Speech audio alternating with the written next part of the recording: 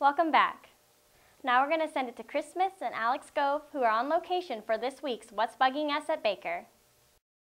We're located in the LLC right now. Living and Learning Center. Talk about some roommate situations. They're not always good. Not always good. First of all, sometimes when I am in my room, I'm trying to be studious.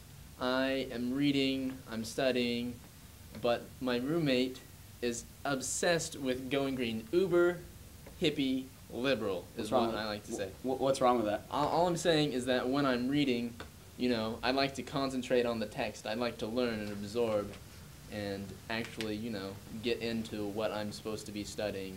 But when the lights go out and I'm using them to read, not the best situation in the world. So you're saying your roommate just literally turns the light off on when you're trying to read? Right, yeah, and it's not just once. I will sit there, I'll be reading, and it will happen multiple times. I will get up, turn it on, come back, get settled, get comfortable, put my feet up on something, start reading again. The lights immediately go off. Alex, respect the environment. We only have one Earth, Alex. I'm sorry that's such an issue for you. Okay. Let me tell you a little bit about my roommate. All right, let's hear it. My roommate has such insane anger issues that we can be playing something as mundane as NCAA football or Xbox. Okay. Maybe he gets scored on. Books are thrown. Insane yelling matches. People always knock on our door, tell us to keep it down. First of all, it kind of freaks me out that he gets that upset over a video game. Okay. It's just a game. Right, no. First of all, there's no need to pitch a fit. I mean, right, yeah. We're adults. It's just a game and we're adults, but, I mean, I feel like people have their emotions, and those should be let to roam free. It's like free-range beef. It's the best. All right, man. Right. I'm just saying that can be annoying. Okay, that can be perceived as annoying. Right. Okay, I could understand that if someone maybe had a little bit of a problem with that. I mean, maybe people need to be more courteous and tone it down just a bit, but I mean, I don't see why it's a huge deal. I mean, it's not like someone is coming and, I don't know, say borrowing your hygiene products. I don't know. I'm all for people keeping themselves clean and good looking and everything. Upkeep, generally, Agreed. Couldn't agree more. Not looked down on in society. But maybe when someone, I don't know, comes into your drawer, ruffles it around a little bit, takes some of your personal things and uses them on spots generally you don't want people to use other things on, say for trimming hair, just for instance, or maybe sticking your toothbrush in their mouth. You know, I just can't appreciate that.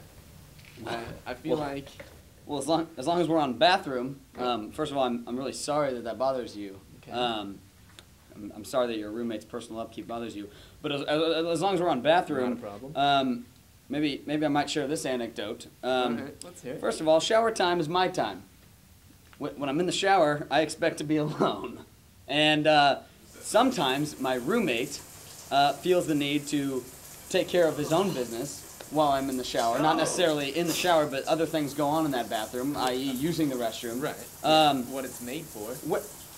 Yes. Yes. Yes, that is what it's made for. The timing here, however, is important. Okay. While I'm in the shower, I'd say it's probably not appropriate to use the toilet.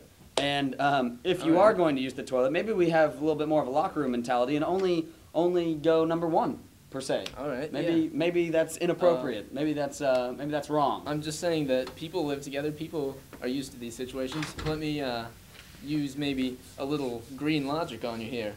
Animals, sometimes they do both at the same time. They just walk into the stream. They're cleaning themselves. If they have to take care of business, it's taken care of right then, my friend.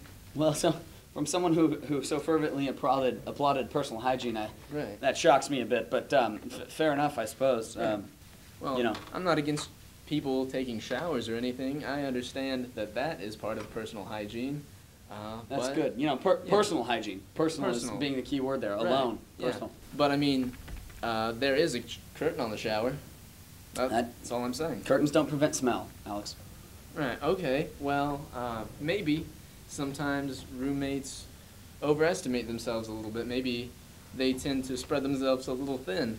And along with all their study activities and all the duties that they may have in, I don't know, with any classes or student organizations, things of that nature, maybe they also think they're an athlete. Maybe think that they can train for, say, the Olympics.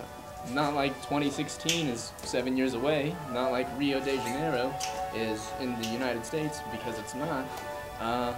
But I don't know, I feel like if I'm trying to study and read, maybe I've got a big paper due, LA 401 for instance, I need to know about ethics and technology, that I shouldn't be made to help my roommate train for Olympic events, such as the high jump.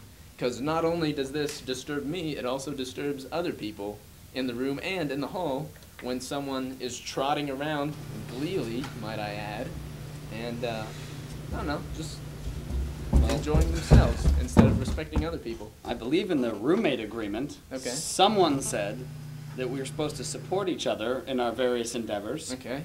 And I'm not quite sure who that was, but fine.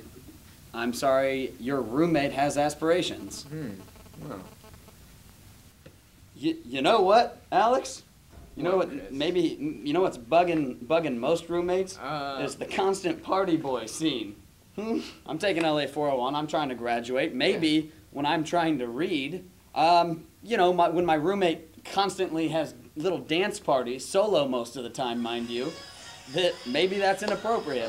While I'm trying to read, blaring music, dancing in my face, I feel like sometimes that's you know, wrong as a roommate. Maybe that's not a good roommate. I mean, there's a living room and a separate room, and I feel like the word roommate more applies to a bedroom, really, than anything. Yeah, the living room is a shared area, and I feel like I can share it with whoever I want. I mean, not necessarily having parties all the time, but maybe if I wanted to have someone over for tea, or if, say I did wanted to dance, whatever. Well, the LLC is not a circus. Oh. Let's keep that in mind. All right. Well, That's what's bugging us this week. that's what's bugging me, for sure. Yeah, maybe we got some kinks to work out. Maybe so. Back to you.